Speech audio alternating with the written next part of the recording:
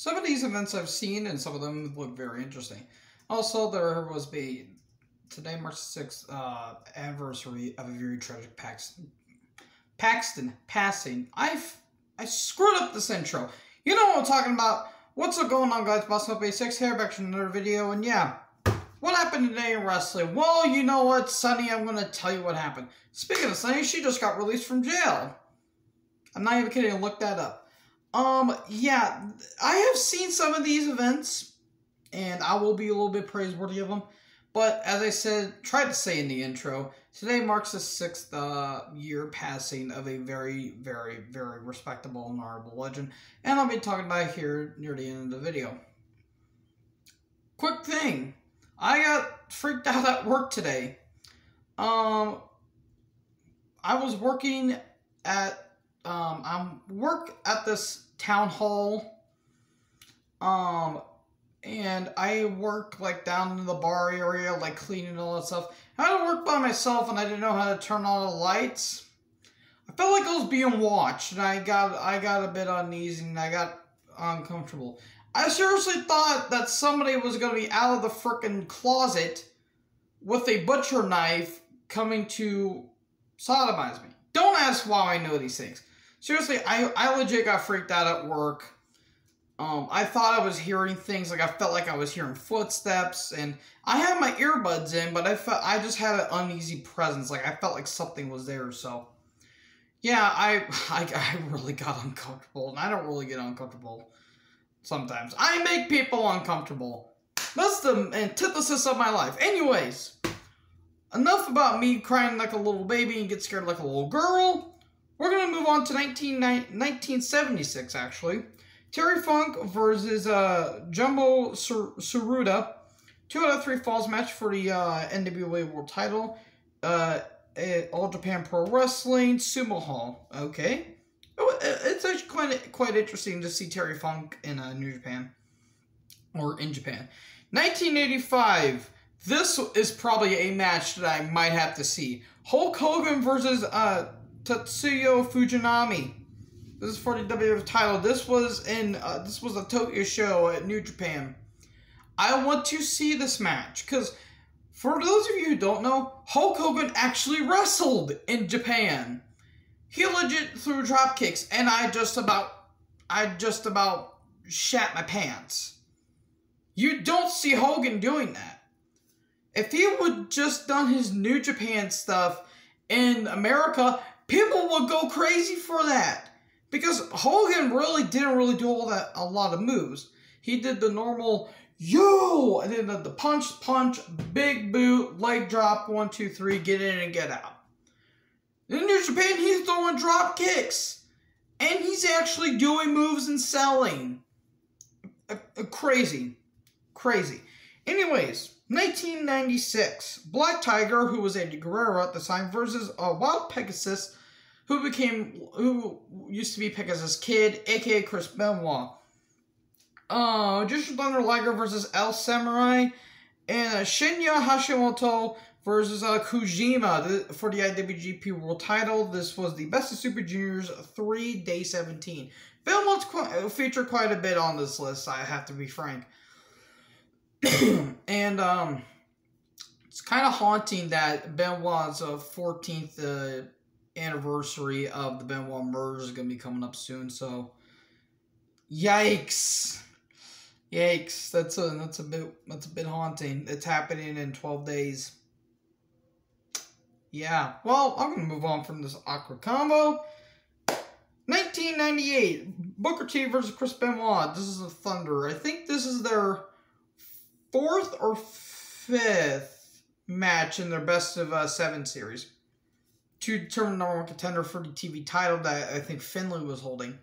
So these two had great matches. I've only seen in their best of series.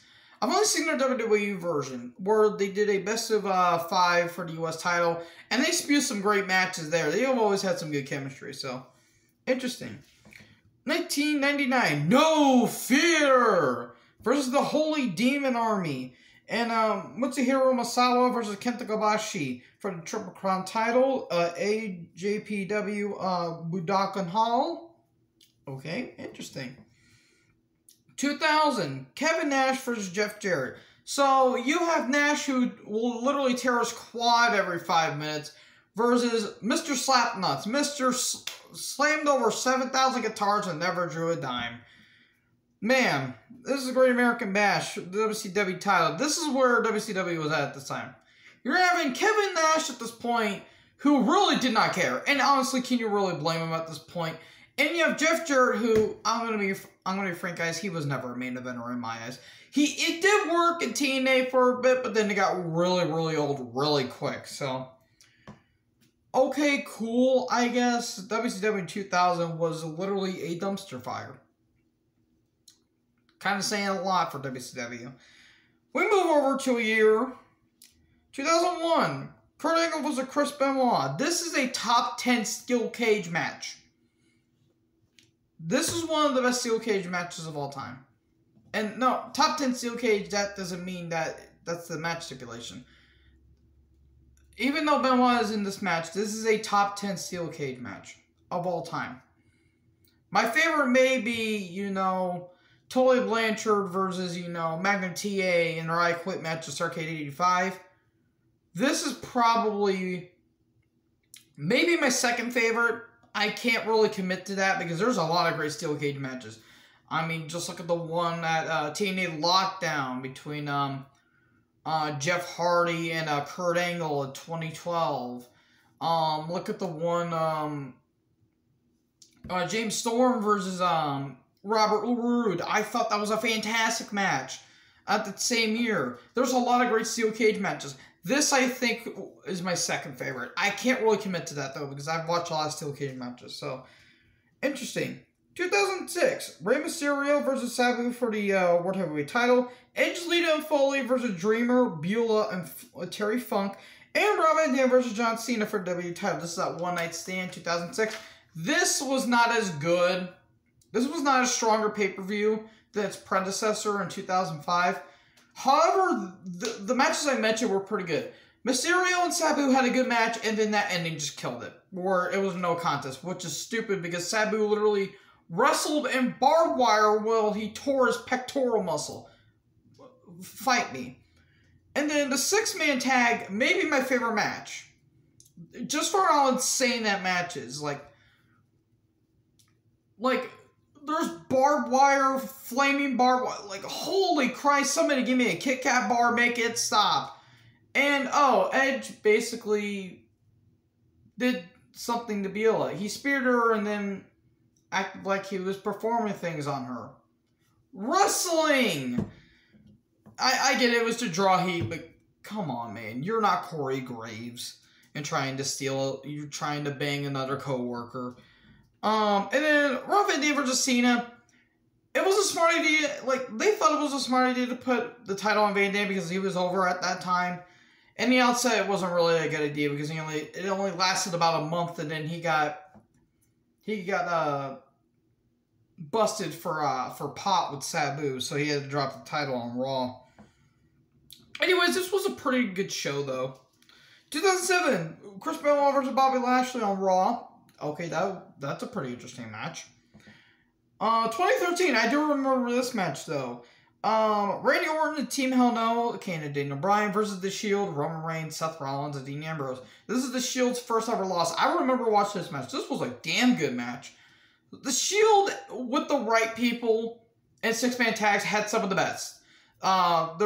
Their debut match against Team Hell No and Ryback at TLC. That's one of the best debut matches I've ever seen. At least pay-per-view wise. Their shtick with the Wyatts are some of the best six-man tag of all time. Hell, even the one that they did in 2013 with Cena, Sheamus, and Ryback, I thought that was a great match. I loved that match. Great stuff here, though. 2017.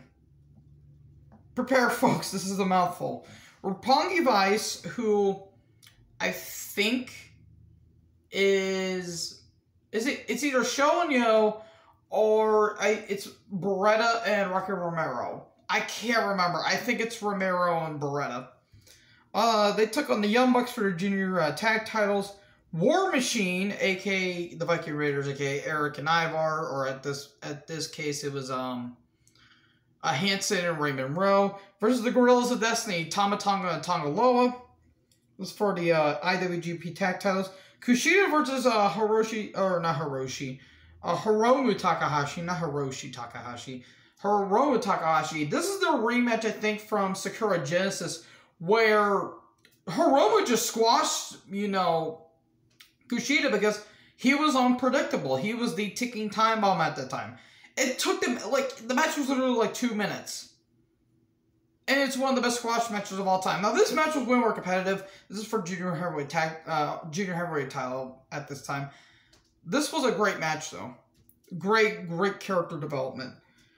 And then Tetsuya Naito versus Hiroshi Tanahashi for the Intercontinental title. So it's knees versus neck. Which one is more shot? Seriously, what the hell? How is Hiroshi's knees not just severed at this point? And how is Tanahashi not decapitated yet? How is his neck not twisted off yet? Seriously, the amount of times this man's laying on his neck, he's going to be looking like Taz at this point. And then we get Okada versus Omega for the world title. This is where I think Omega won the title. I think. I could be wrong. I think. I can't remember. This is Dominion 6.11. This was a fantastic show. Great stuff here. 2018, I do remember this match. Oh, boy. Kevin Owens versus Braun Strowman versus Finn Balor versus Robert Roode. This was on Raw. This was the build-up. This was a preview match of Money in the Bank that was going to happen. I very remember this match. Owens doing the frog splash off a ladder through the announce table. Owens getting power slammed on a ladder. Jesus. This was a fun match, though. 2019, Chad Gable versus Jack Gallagher. That was a great match, too. This is Jack versus Chad. This was a great match. And Akira Tozawa versus Drew Gulak. This is 205 Live. Finishing up here with 2020, Kenny Omega and Adam Hangman Page versus the Natural Nightmares, Dustin Rhodes and QT Marshall. And then the Young Bucks versus the Super Bad Squad. This was Kip Sabian and Jimmy Havoc. Remember Jimmy Havoc wasn't weird and wasn't, released due to allegations? Peppertron remembers, folks. Wrestlers who were born today. Happy birthday to Hikaru Shida. You are a very lovely lady. Yes, a very lovely lady. You look nice, though. You always look nice. And you seem like a nice person. If she's even watching this. And if you're watching this, hi, I'm sorry. Wrestlers who passed. Zako. Have no idea who that is. Don't know when they were born. They passed in 2016. Toots Mondi. It has a T at the end, so I don't know. That name sounds familiar, but I don't know their work. 1894 through 1976. This one hurts, guys. Today would have been the passing of the American Dream, Dusty Rhodes. Dusty Rhodes, baby. Oh, man, we love you, Dusty. We miss you. We miss you, Dusty. Man, that kind of hurts me a little bit. As a wrestling fan, great stuff with Ric Flair and the Road Warriors. And Dusty, just a great wrestler. This one really did. This one, when I was writing this down, this kind of hit me a little bit. I'm like, oh, damn it. Well, that's it, folks. I'm trying to make this less awkward and less shy as possible. So, thank you guys for watching this video. Make sure to like, comment, subscribe, tap the bell for more notifications. Join the herd. I'll talk to you guys next video. Rest in peace, Dusty. Talk to you guys next later. Peace out.